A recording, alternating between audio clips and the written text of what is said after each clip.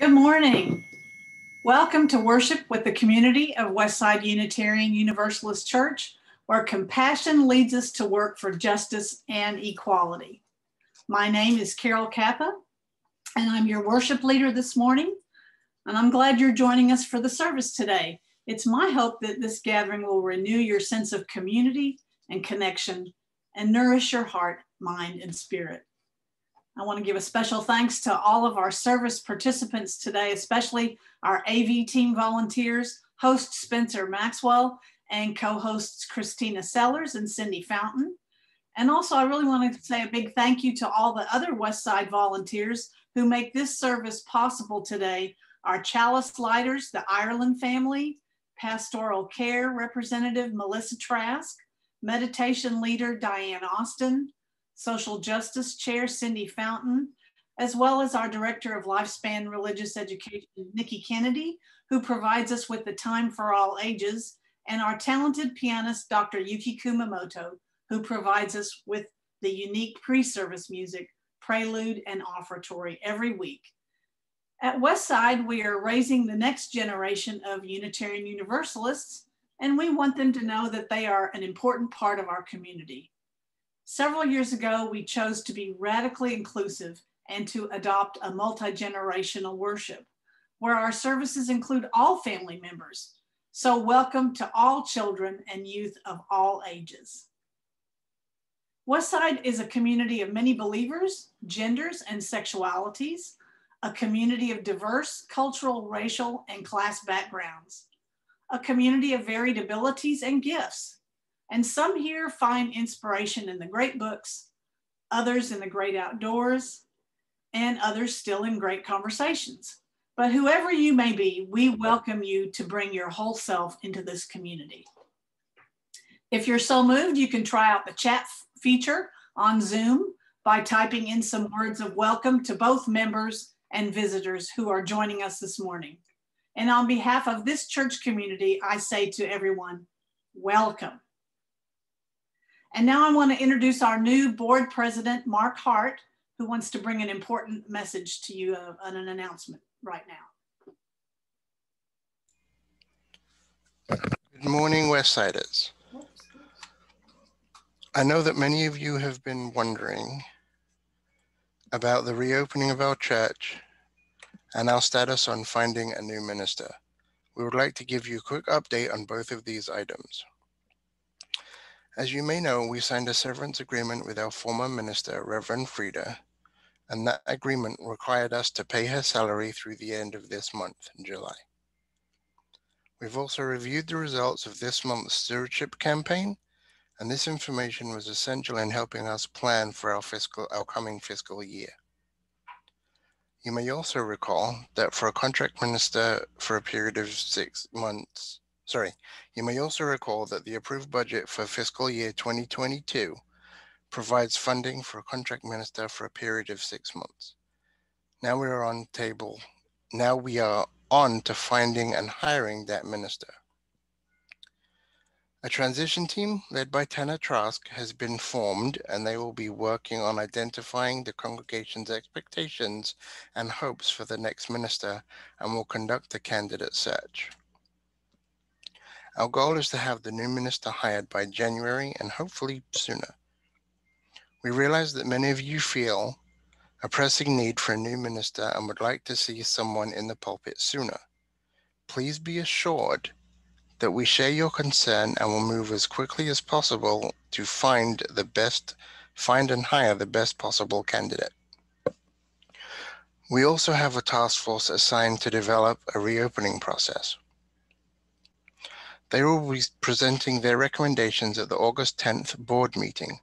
We know that many members are eager to get back to in-person services. We look forward to seeing their recommendations on how we can do this as safely as possible. As soon as we have more information on a plan and timeline, we'll be sure to share it with you. In the meantime, we encourage you to engage in any fellowship activities you feel comfortable with. This may include small group meetings outdoors or Sunday service watch parties. We also encourage you to be aware of current CDC guidelines regarding COVID safety protocols. Like all of you, we are getting zoomed out, and we are eager to be back in our church with a new minister in the pulpit and safely back together with all of our wonderful members. Thank you for your patience and support as we work through a very difficult time for everyone. Please stay safe and be well. Thank you.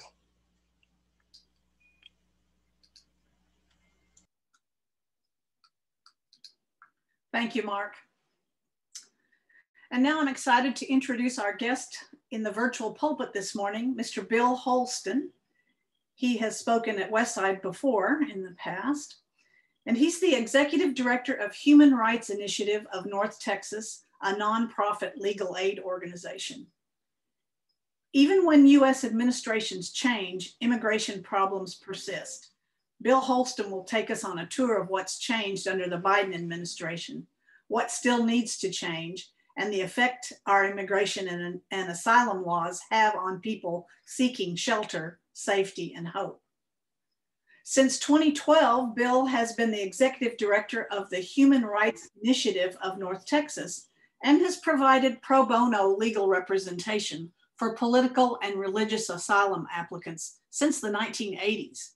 He's the recipient of multiple awards and honors, including the Angel of Freedom Award by HRI, the Martin Luther King Jr. Award by the Dallas Bar Association, and Distinguished Alumni Award for Public Service by SMU's Dedman School of Law. In 2020, he was awarded the Wiseman Award by the State Bar of Texas Civil Rights and Civil Liberties section. Bill has been a commentator for KERA and currently writes for the Dallas Morning News on immigration and human rights issues. He's also a member of the Dallas Bar Association's Pro Bono Activities Committee. He's a member of the North Texas chapter of Master Naturalists. He guides hikes in the Great Trinity Forest and is an Eagle Scout and writes a column for D Magazine's Front Burner blog, Lawman Walking.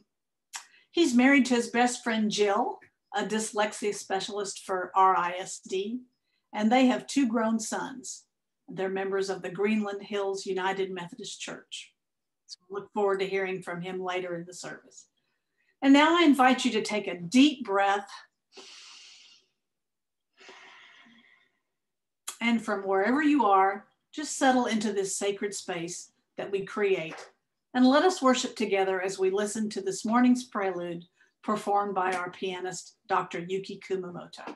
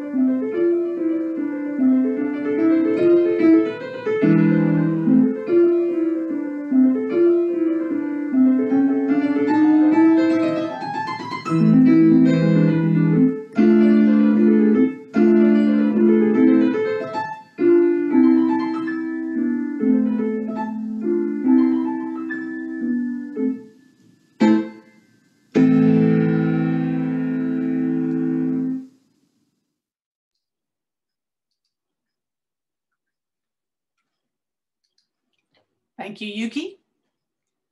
Our opening words are from Seth Carrier Ladd, entitled Wind, Water, Stunt. Wind that whispers through the willow trees, sun that sustains us, water that washes over willing earth and weather stones, a smile shared and savored, a child's squeal of delight as she dances in the daisies and daffodils, the quiet joy of gathered community. This is the spirit of life and love that we call forth now into this gathering.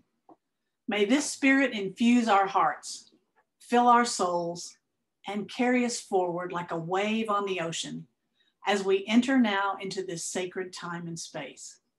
Come, let us worship together.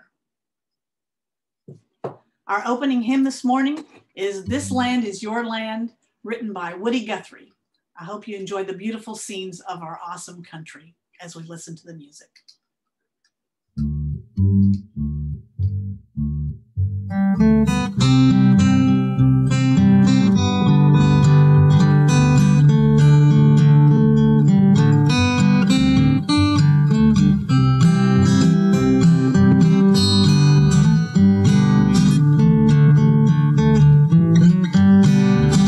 This land is your land, this land is my land, from California to the New York Island, from the Redwood Forest to the Gulf Stream waters. This land was made for you and me. As I was walking that ribbon of highway, I saw above me that endless skyway. I saw below me that golden valley. This land was made for you and me. This land is your land, this land is my land, from California to New York Island, from the Redwood Forest to the Gulf Stream waters. This land was made for you and me.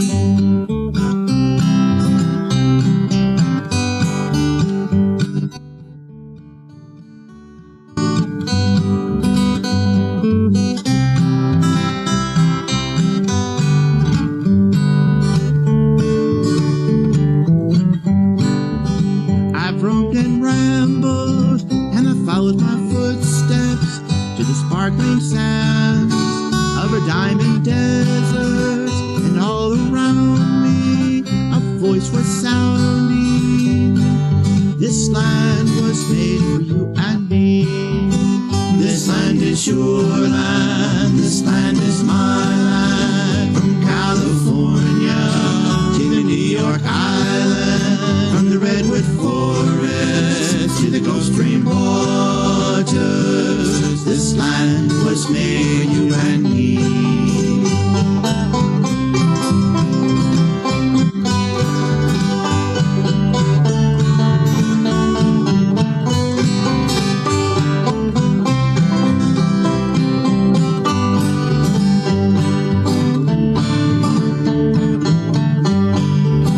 When the sun came shining and I was strolling, and the wheat fields waving, and the dust clouds rolling, and the fog was lifting, a voice was chanting. This land was made for you and me.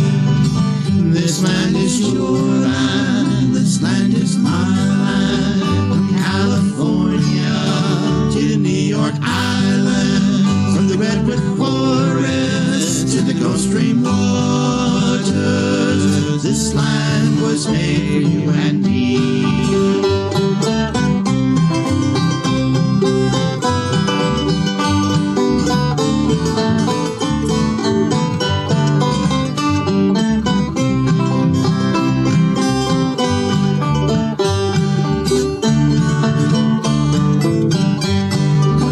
This land is your land, this land is my land, from California to the New York Island, from the Redwood Forest to the Gulf Stream waters.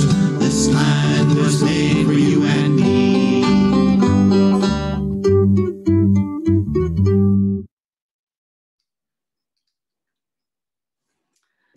The chalice lighting is going to be done this morning by the Ireland family. You may want to adjust your volume so that you can hear them better. We light this to celebrate the inherent worth and dignity of every person, to reaffirm the historic pledge of liberal religion, to seek that justice which transcends mere legality and moves toward the resolution of true equality, and to share that love which is ultimately beyond even our cherished reason, that love which unites us.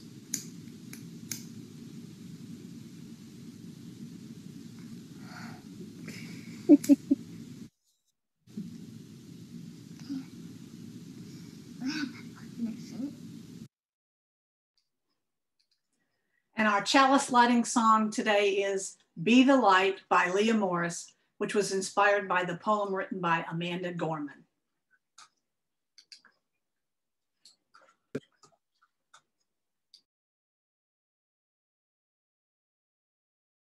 There is always a light.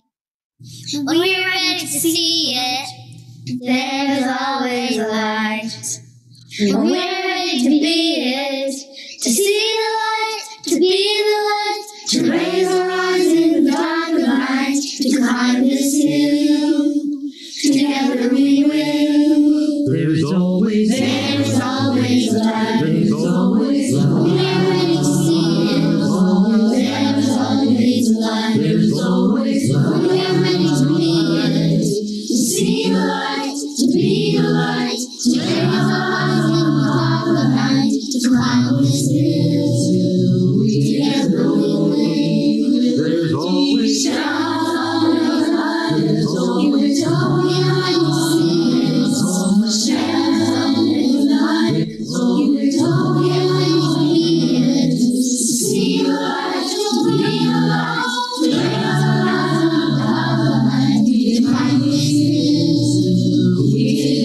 There is always a light. There is always a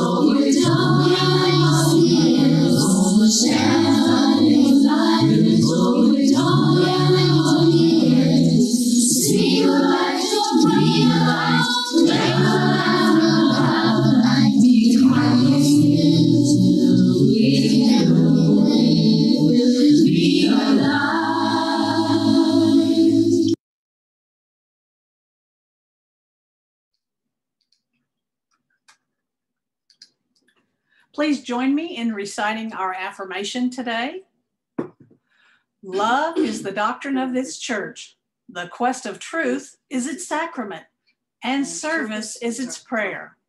To dwell together in peace, to seek knowledge in freedom, to serve others in community, to the end that all souls shall grow into harmony with creation. Thus do we covenant with one another. And our time for all ages today was coordinated by our Director of Lifespan Religious Education, Nikki Kennedy.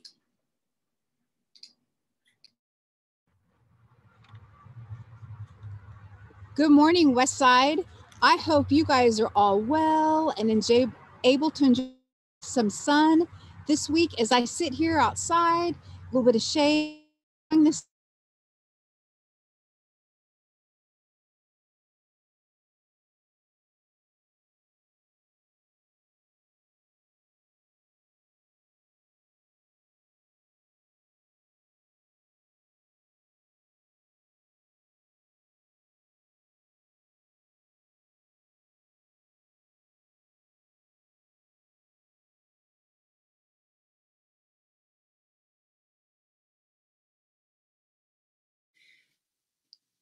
true story comes to us from John Lewis, a great leader in this nation who died just last month. Many people were sad to lose him and thankful for all the things that he had done to bring about justice and fairness in our nation. He had lived a long and full life asking of himself and asking of all of us to show up for Did you get your volume back? what we can and just a little bit more to make sure that there is more fairness in our country. When he was 23 years old, he spoke at the March on Washington with Dr. King. We are tired. We are tired of being beaten by policemen. We're tired of seeing our people locked up in jail over and over again. And then you holler, be patient. How long can we be patient? We want our freedom, and we want it now.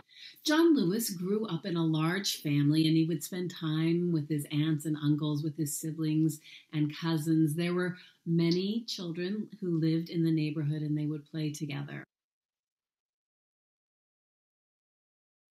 This was long before there was a pandemic, and so people could play together and hang out together in person. Mr. Lewis tells us about a time when he was playing outside his Aunt Zenevia's house with about 14 other children when a big storm,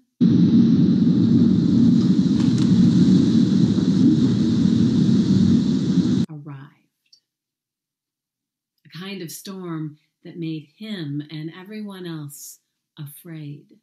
I'm going to tell a story from his perspective, so it's like him talking. So when I say I, it really means John.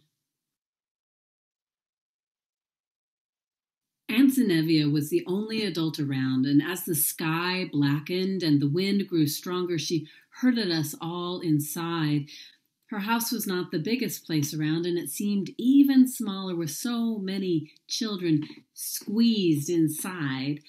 Small and surprisingly quiet. All of the shouting and laughter that had been going on earlier outside had stopped.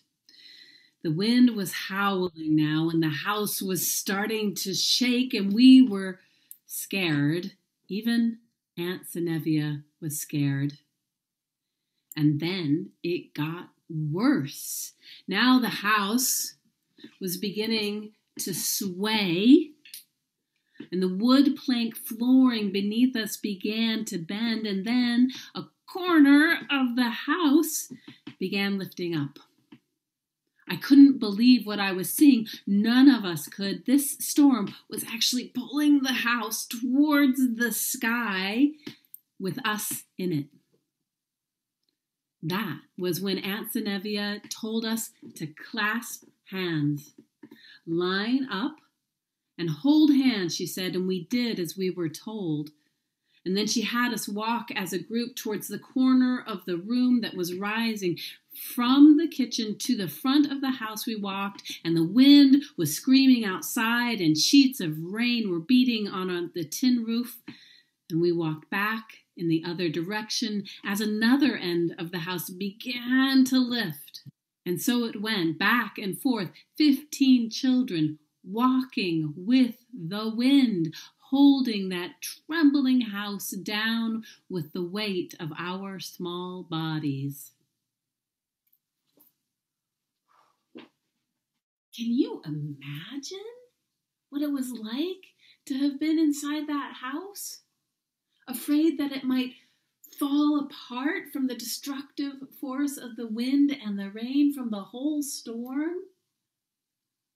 I'm so glad that John Lewis wasn't alone, that no one there was alone, that he was with his friends and family. I'm so glad that together they figured out a way to save the house, to save their home. When John Lewis was much older, just not that long before he died, he was writing down the story of his whole astounding life, and he wrote these words. More than half a century has passed since that day, and it has struck me more than once over the many years that our society is not unlike the children in that house, rocked again and again, the winds of one storm or another, the walls around us seemingly like they're going to fly apart. It seemed that way in the 1960s at the height of the civil rights movement, when America itself felt as if it might burst at the seams. So much tension, so many storms. But the people of conscience never left the house. They never ran away. They stayed, they came together, and they did the best they could, clasping hands and moving towards the corner of the house that was the weakest. And then another corner would lift and we would go there. And eventually, inevitably, the storm would subside and the house would stand. But we knew another storm would come and we would have to do it all over again. And we did. And we still do, all of us, you and I, children holding hands, walking with the wind. Thank you for listening, not really to my story, but to Mr. John Lewis's story.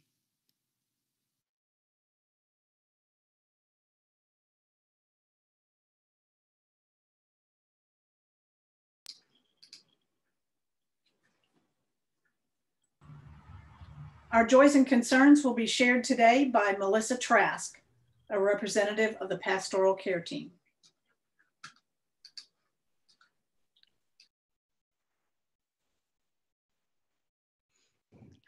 Good morning. We are grateful you are here with us for this service. It is time in our service where we share joys and concerns. While we continue to meet online, anyone can submit a joy or concern by emailing the Pastoral Care Team at pastoralcare@westsideu.org or through our web form located at the Program tab on the church's website, and then click on the Care and Support. As we share our joys with others, those joys are multiplied. When other hearts know our joy shines all the brighter. As we share our concern, our community can offer its care. When other hearts know our sorrow, our burden becomes lighter. This is a time in our service when we offer witness and support for one another's journey. This week's joys and concerns received by 10 a.m. this morning include, so we just have one concern, and it's a big one, and it was actually submitted by the chair of the Pastoral Care Team, Kelly Flanagan. And it says, "It is with profound sadness and through tear-filled eyes that I announce the sudden passing on Thursday of my dear sweet friend, Shelley Shivers. We joined Westside together, were in small groups together, and quickly became great friends.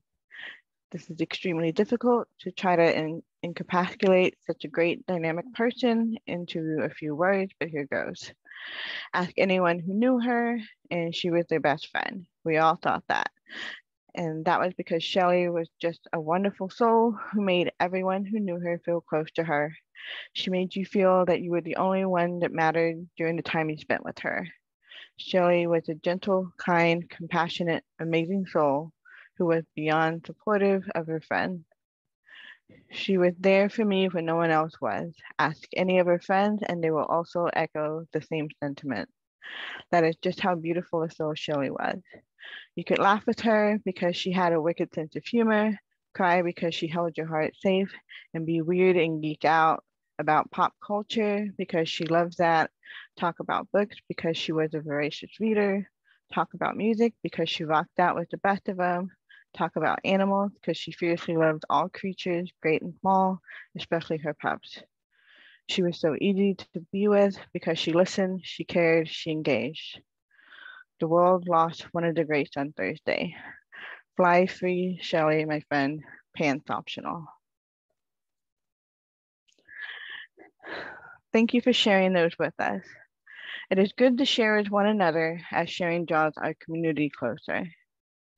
Please know that our pastoral care associates are available to support you with deep listening and when needed through our InReach Fund for short-term financial support of members in need. We are here for you. Thank you, Melissa.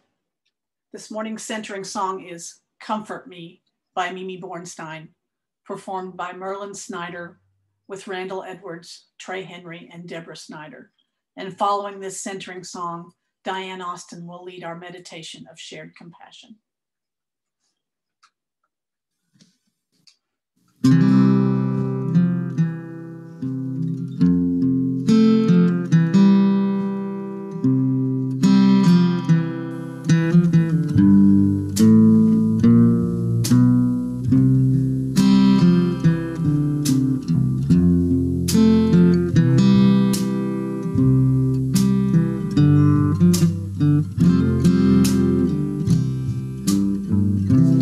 Comfort me, comfort me, comfort me, oh my soul. Comfort me, comfort me, comfort me, oh my soul. Sing with me, sing with me, sing with me, oh my soul. Sing with me, sing with me, sing with me, oh my soul. Speak for me, speak for me, speak for me, oh my soul. Speak for me, speak for me, speak for me, oh my soul.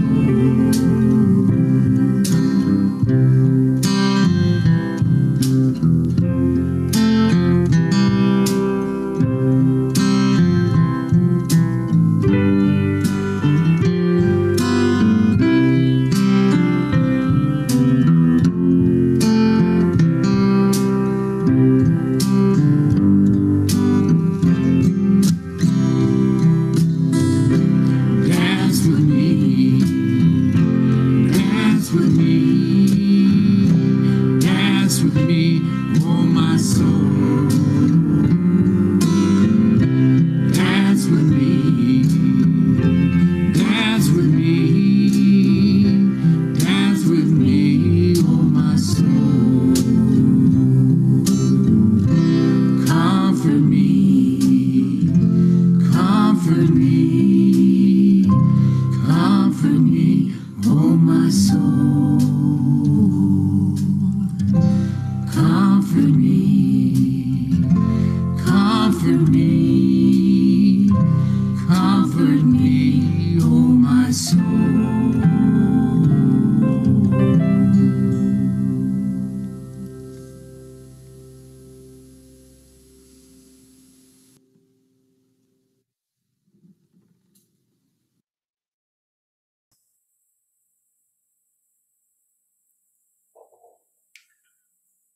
I invite you to join me in a time of centering. Each week here at Westside, we open our hearts to those in our community who know both joys and challenges, and to all suffering beings. I will begin with a pastoral introduction before we move into a time for silent reflection. Our Tibetan prayer bowl will sound to signal the start of the time for your own meditation, prayer, or reflection, and it will sound again at the end.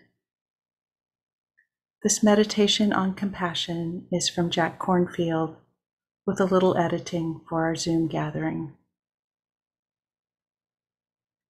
May you be held in compassion. To cultivate compassion, let yourself sit in a centered and quiet way. In this traditional form of practice, you will combine a repeated inner intention with visualization and the evocation of the feeling of compassion. As you first sit, breathe softly and feel your body, your heartbeat, the life within you. Feel how you treasure your own life, how you guard yourself in the face of your sorrows. Now bring to mind someone close to you whom you dearly love. Picture them and feel your natural caring for them. Notice how you hold them in your heart. Then let yourself be aware of their measure of sorrows, their suffering in life. Feel how your heart opens to wish them well, to extend comfort, to share in their pain and meet it with compassion. This is the natural response of the heart. May you be held in compassion. May your pain and sorrow be eased. May your heart be at peace. Imagine that they turn their compassionate gaze back to you and acknowledge the measure of sorrows you carry. They say to you with tenderness the same phrases. May you be held in compassion. May your pain and sorrow be eased. May you be at peace.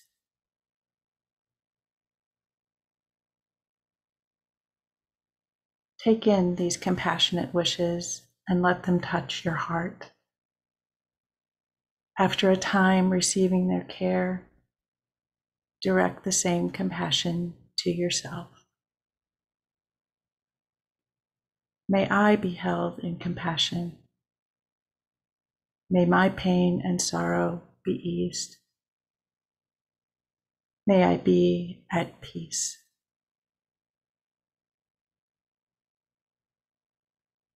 Begin to extend compassion to others you know. Picture these individuals, one after another. Hold the image of each in your heart. Be aware of their difficulties and wish them well.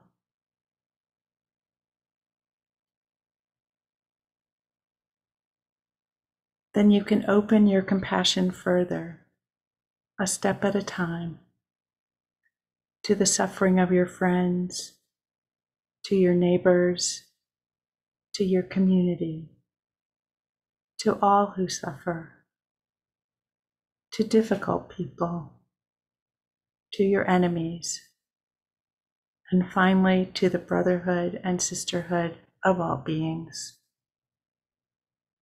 Sense your tender-hearted connection with all life and its creatures.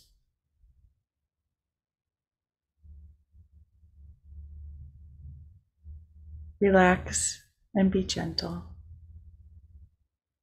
Breathe. Let your breath and heart rest naturally as a center of compassion in the midst of the world.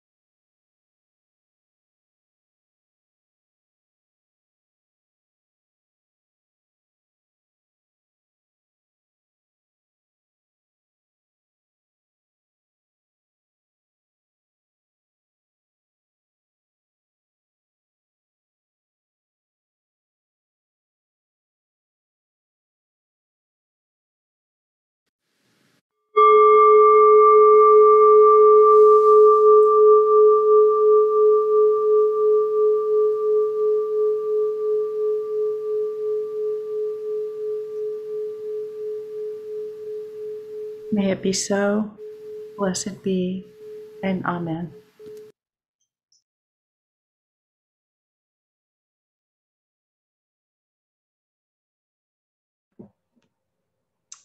Thank you, Diane. Good morning, Westside. This is your social justice rep, Cindy Fountain. Westside's plate offering for July is Texas Equal Access Fund, or T-Fund.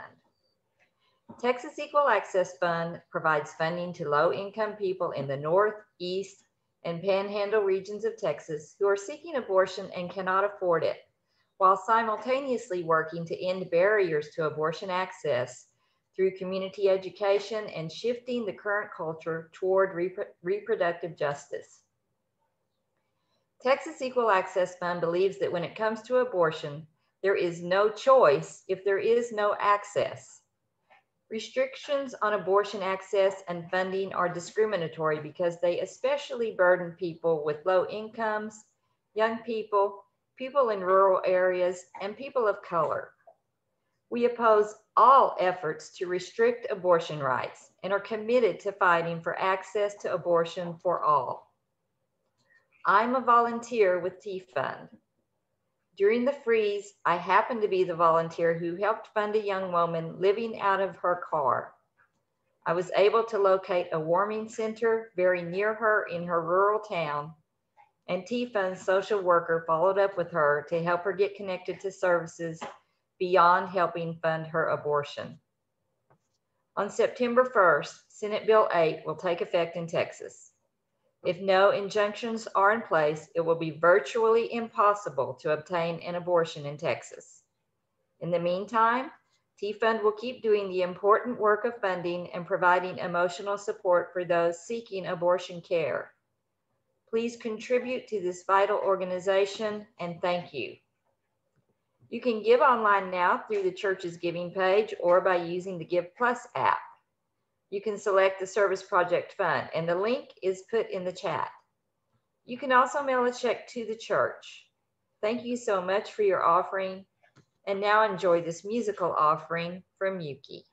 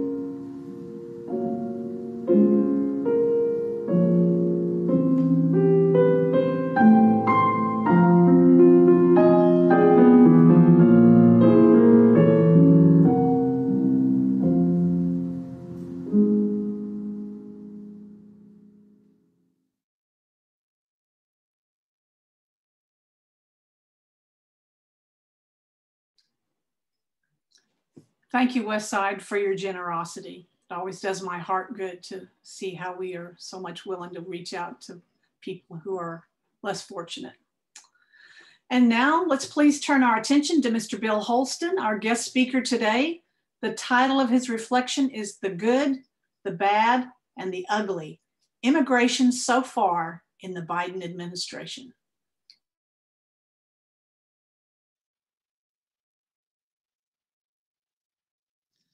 I'd like to start this morning with a reading of a poem by the great American poet Amanda Gorman, In This Place, an American Lyric. There's a poem in this place, in the footfalls in the halls and the quiet beat of the seats. It is here at the curtain of the day where America writes a lyric you must whisper to say. There's a poem in this place, in the heavy grace, the line face of this noble building, collections burned and reborn twice. There's a poem in Boston's Copley Square where protest chants tear through the air like sheets of rain, where love of the many swallows hatred of the few. There's a poem in Charlottesville where tiki torches string a ring of flame tied around the wrist of night, where men so white they gleam blue seem like statues, where men heap that long wax burning ever higher, where heather higher blooms forever in a meadow of resistance. There's a poem in the great sleeping giant of Lake Michigan, defiantly raising its blue head to Milwaukee and Chicago, a poem begun long ago, blazed into frozen soil, strutting upward in a glow. There's a poem in Florida, in East Texas, where streets swell into a nexus of rivers, cows afloat like mottled buoys in the brown, where courage is now so common that 23-year-old Jesus Contreras rescues people from the floodwaters. There's a poem in Los Angeles, yawning wide as the Pacific tide, where a single mother swelters in a windowless classroom teaching Black and brown students in Watts to spell out their thoughts so her daughter might write this poem for you. There's a lyric in California where thousands of students march for blocks, undocumented and unafraid, where my friend Rosa finds the power to blossom in dreadlock, her spirit the bedrock of her community. She knows hope is like a stubborn ship gripping at a dock, a truth that you cannot stop a dreamer or knock down a dream. How could this not be our city? Su nación, our country, our America, our American lyric to write a poem by the people, the poor, the Protestant, the Muslim, the Jew, the native, the immigrant, the Black, the brown, the blind, the brave, the undocumented and undeterred, the woman, the man, the non-binary, the white, the trans, the ally to all of the above and more. Tyrants fear the poet. Now we know it, we can't blow it. We owe it to show it, not slow it. Although it hurts to sow it when the world skirts below it. Hope, we must bestow it like a wick in the poet so it can grow lit, bringing with it stories to rewrite, the story of a Texas city depleted but not defeated, a history written that need not be repeated, a nation composed but not yet completed. There's a poem in this place, a poem in America, a poem in every American who rewrites this nation, who tells a story worth of being told on this minnow of an earth, to breathe hope into a palimpsest of time, a poet in every American who sees that our poem pen doesn't mean our poems end. There's a place where this poem dwells. It is here, it is now, in the yellow song of Dawn's bell, where we write an American lyric we are just beginning to tell.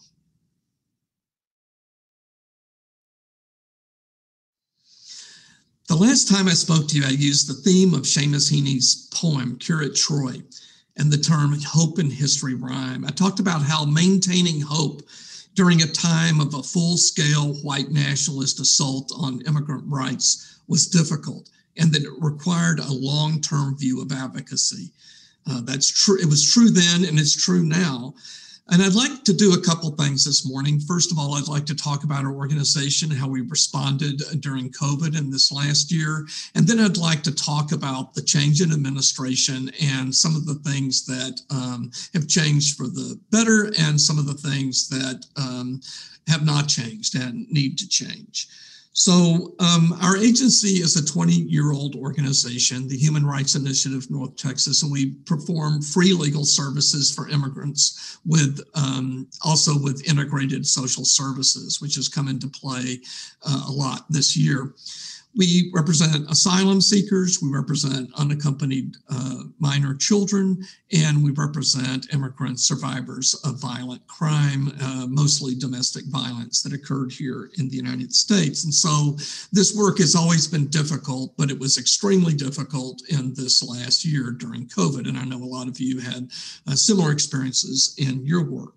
So one of the things that was unique about how we responded to COVID, Dallas had a mandatory shelter in place order. And so we shifted to remote work if possible, but almost my entire staff, including myself, has been required to come into the office the whole time because the government didn't stop its deportation machine. So we were having to respond to written notices from the government, and because our clients were hard hit by COVID, both by the disease and also by layoffs and reduced hours and financial impacts. And so we distributed emergency rental assistance. We distributed emergency food aid, grocery cards, and toiletries, all of those things. And all of that, of course, had to be delivered in person. So our social services staff has worked this entire time. And our agency has a little over $1 million budget, but we distributed over $1 million, over $300,000 in free in rental assistance for our clients so that they could avoid eviction. And then, of course, we continued to accept new clients, do Zoom meetings with clients. We shifted to doing some remote work at the border and provided legal services for asylum seekers who were stuck in Matamoros because of some of the previous administration's policies, namely the migrant protection protocols. So I'm going to go over next some of the changes and some of the changes in policy that have occurred in this first period of the new administration. And some of them were dramatic changes from the assaults on immigrant rights that occurred before. Now, one of the things I'll say as an introduction in terms of one of the distinctions of the prior administration, and really distinct from any administration in recent memory, was that our immigration policies were designed and written by Stephen Miller, who was an avowed white nationalist. And so for the first time in decades, our policies were overtly racist and overtly punitive to immigrants. And so there was a lot of change that needed to occur, and some of those things have occurred, and we'll start with that. Well, of course, the very first thing I think that comes to mind in terms of the prior administration, and this is one of the things that this administration has already changed, was the Muslim ban, was this immigration rule, executive order, which stopped people from coming here to the United States. And of course, it went through 3 different versions before they finally found a version that could hold up in court. But this resulted in, of course, many people from primarily Muslim countries unable to come to the United States to visit their family or for business or students or for many other reasons. And so that stopped. And we were very pleased, of course, to see that. Every advocate I know in the immigration field was at DFW Airport when that Muslim ban rolled out, trying to fight it. And it was an inspiring thing to see people stand up to that. And thankfully that's gone. Next was a refugee ban from certain countries. And of course, a great reduction in our refugee numbers to historic lows of 15,000 people, which was the lowest number of refugees since the refugee program began in 1980. And that refugee ban has ended. Next was the public charge rule. Now, this is one of those rules that it's not quite as dramatic in terms of its how people viewed it, but it was hugely impactful for our clients. And that was the idea that if you took any sort of public benefit, that you could be barred from eventually getting a green card. And that sent waves of fear through immigrant communities. And they ceased going to public hospitals. They would refuse, even if their children might be entitled to food stamps, didn't go and obtain food stamps. And so this had really, really dramatic impact on immigrants. And the administration changed that rule and, in fact, issued an executive order for agencies to review how that rule had been rolled out and making sure that it was no longer in effect and that immigrants would not be penalized and that they could freely access public benefits. Of course, one of the nasty things about that rule is immigrants are particularly undocumented immigrants are unable to access much in the way of benefits to begin with. So it was a particularly cruel rule.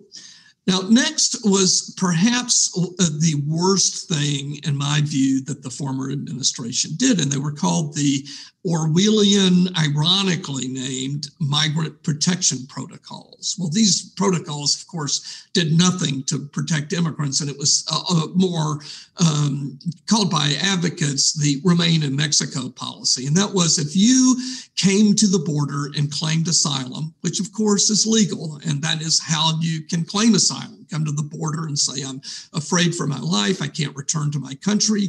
I want to stay here. I want to claim asylum. And historically, you've been paroled into the United States to assert that claim. Well, that Remain in Mexico policy said, no, you have to wait in Mexico while your case is pending. Well, think about that a moment, how that's supposed to work. You're living in a camp in Matamoros. How do you access counsel? How do you accumulate the documents? Let's say you are a pro-democracy activist from Cuba or Nicaragua. How are you supposed to access medical records to show the injuries you received as a result of torture? How are you supposed to access a psychologist who might serve as give you a forensic psychological exam? How are you even supposed to get notice of your court? And the answer is you're not supposed to do any of those things, because this is meant to destroy the right of asylum. And worse, it subjects people to the very dangerous conditions in these border cities. And so there were many, hundreds and hundreds of cases and individuals who were abducted, kidnapped, raped, tortured while they waited for their asylum cases to proceed. And thankfully, the Biden administration ended the migrant protection protocols. And if you had asked me a year ago, what's the worst policy we have, I would have said that's it. And so ending that was a big deal. But there were over 70,000 people that were stuck in that MPP program. And the administration was very slow in admitting those people. And so there have been something like 10,000 of those people that were actually permitted to come into the United States over several months. Then most recently, the administration changed its criteria a bit more. And so some of those individuals who were stuck in Mexico and didn't go to court because they found it impossible to cross the border and get to the court in time for their hearing, or they never received the notice of the court date because they were living in a totally insecure and unstable situation in Mexico and didn't receive their notice of their court date, and they didn't show up. And the court's now permitting people that were in those circumstances to now apply for asylum. So that's a great and very welcome change in the law, although there's still people that are stuck in that MPP program in Mexico. And so, of course, we're hoping that they are permitted to come into the United States at an accelerated rate. Next week, the government entered into these asylum cooperative agreements, these agreements with Guatemala and El Salvador that required people to apply for asylum in those countries. Well, of course, these countries are producing refugees themselves. And so the idea that an asylum seeker that had passed through that country should apply for asylum in a country where they're not safe and they're not actually able to protect their own citizens, much less refugees, was well, I started to say laughable. It's because, but it's not funny. It's absurd, and was really only intended to deter and destroy the right to asylum. And the Biden administration has withdrawn from those cooperative agreements, although troublingly has been in conversations with those countries to stop migration that occurs of people crossing their borders. And of course, that was most recently illustrated in something that was very, very troubling to us in the immigrant rights advocacy movement was Vice President Kamala Harris's trip to Guatemala, where she said to people, to refugees, don't come. Well, it's very troubling to me that a political leader of our country would go to a place that's producing refugees and say, don't come. it's the exact opposite of what we say we are as a country of refuge. It's, of course, completely inconsistent with the international law, the Universal Declaration of Human Rights that creates an right to asylum. And it turns us back on these things that have made our country great to begin with, which is being welcoming to refugees. You know, Dallas has been totally transformed by the contribution of refugees starting in the 80s from Vietnamese, Laotian, and Cambodians that came here after the end of the war in Vietnam. And of course, more recently by Congolese and Afghanis and Iraqis that have so contributed to the vitality of our city. And so it's very troubling that we would say anything inconsistent with welcoming people rather than say, don't come. The next thing that I'd like to talk about was, which was very, very troubling. It's interesting. I just saw today, 3 years ago today, I was speaking at a rally in downtown Dallas, protesting the family separation policy of our government, where we were literally taking children from their mothers and fathers and putting the kids in detention centers, and the parents were being prosecuted for a crime. And there was huge outcry all over the United States about that. And it's a great example to us of how we could change policy. Even the policies of a administration that was as hostile to immigrants as the last one, they ended those that what was called the zero tolerance policy in some ways. But this administration completely ended that policy, ended zero tolerance, and suspended the prosecution for illegal entry into the United States. So it's a very, very welcome change, and of course,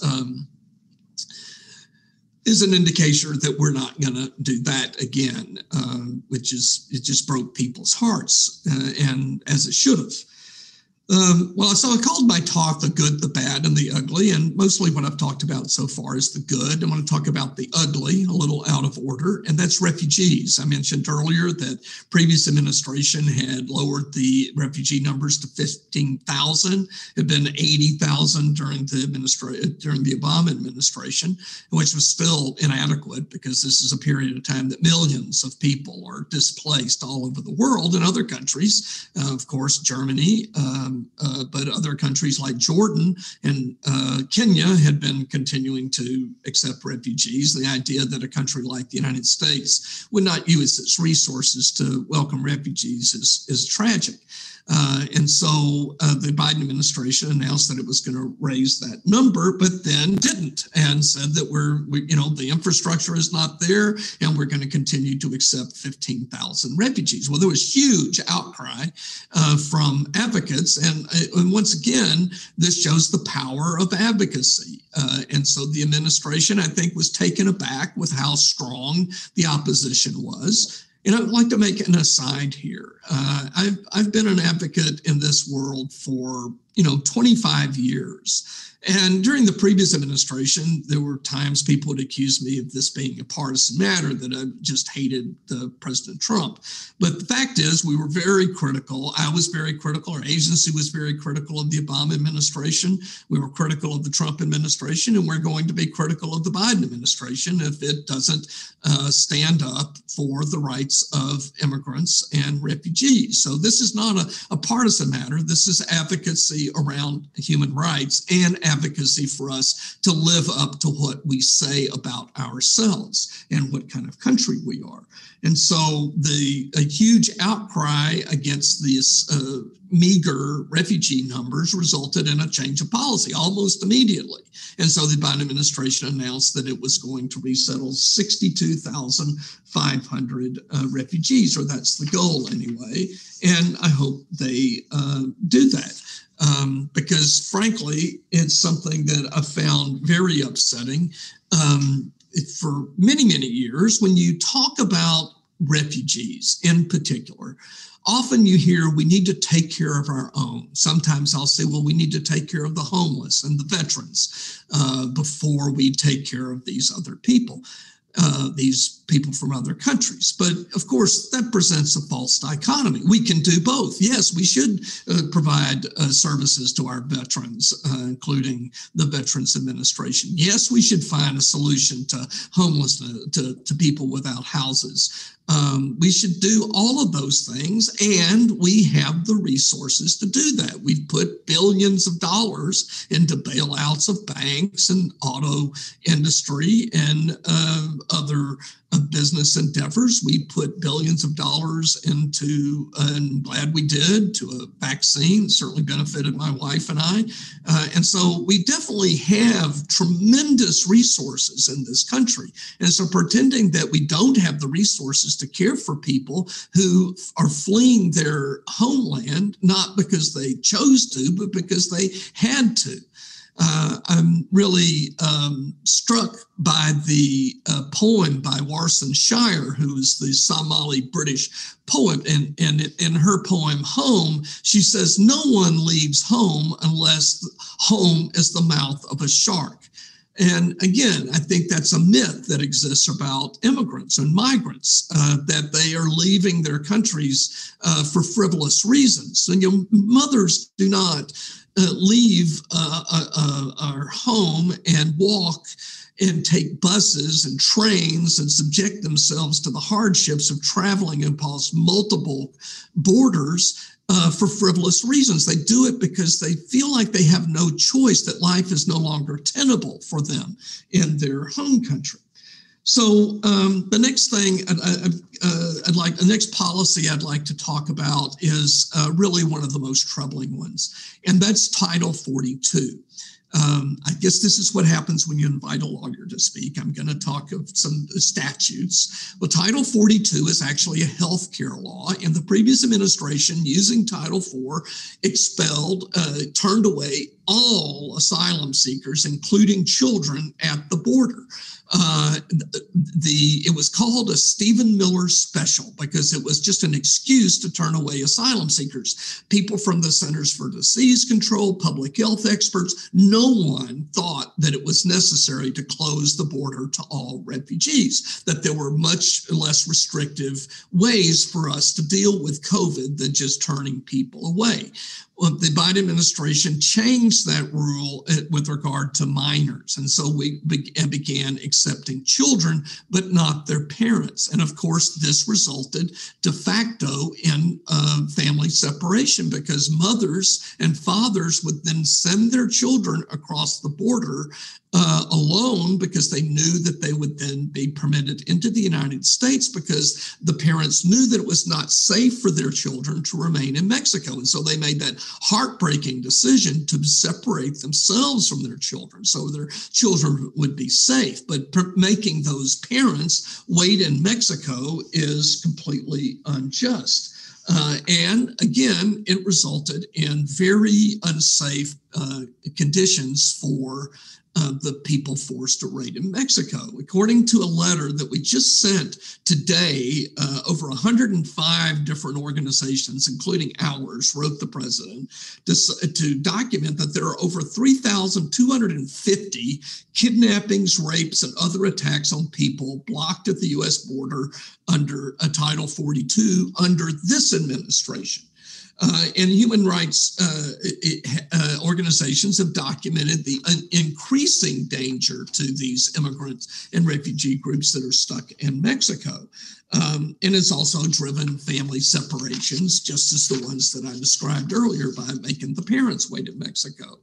And most troublingly, particularly in this moment of racial reckoning in our country, it's disproportionately affected asylum seekers from Africa, the Caribbean, and elsewhere, and including LGBTQ asylum seekers. And so those individuals have been disproportionately impacted by Title 42. And so there's strong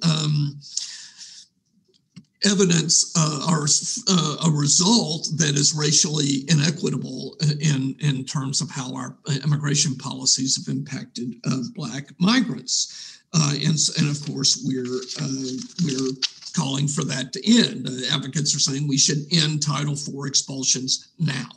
And we as individuals should be advocating with our elected representatives to lean on the government to change that. It's something that can be changed with a stroke of a pen by the president. The last policy I want to talk about, let's end on a high note with something that's positive.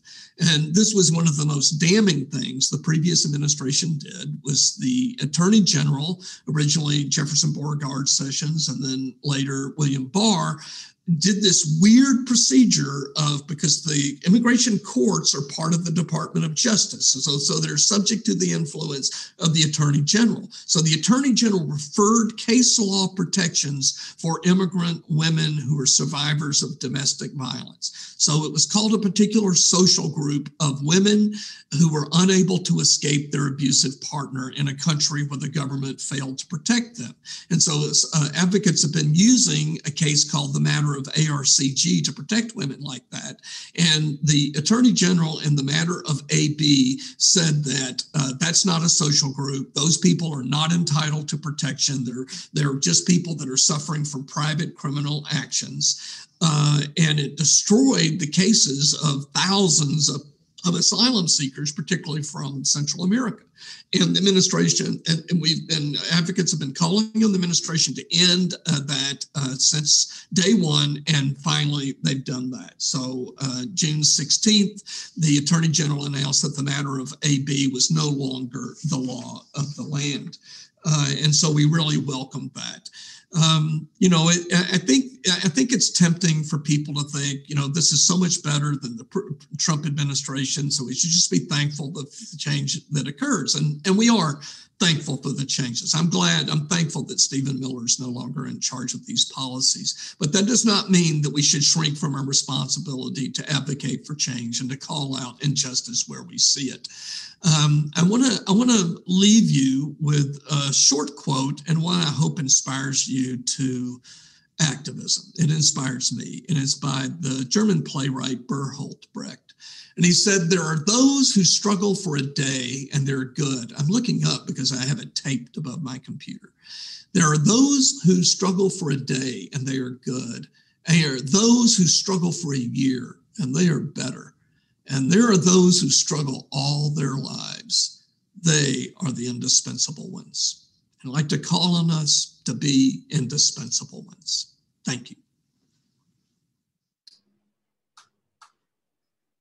Thank you, Bill, for that wonderful, enlightening, and stirring reflection about immigration. We appreciate it very much.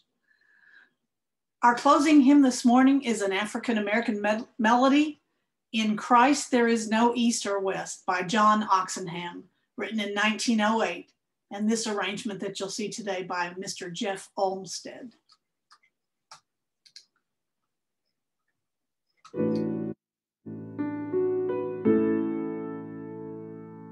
In Christ there is no east or west, in Him no south or north, but one glad fellowship of love throughout the whole wide earth.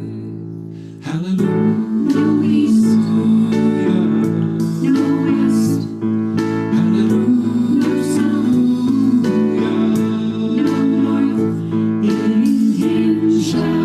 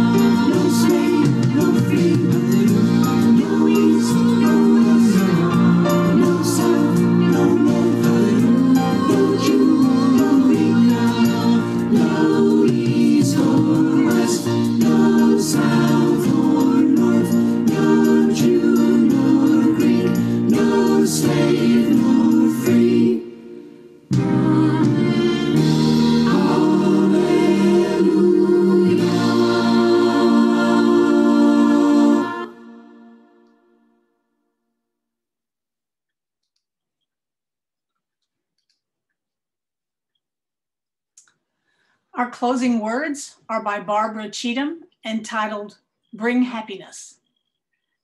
And now we take our leave before we gather here again. May each of us bring happiness into another's life.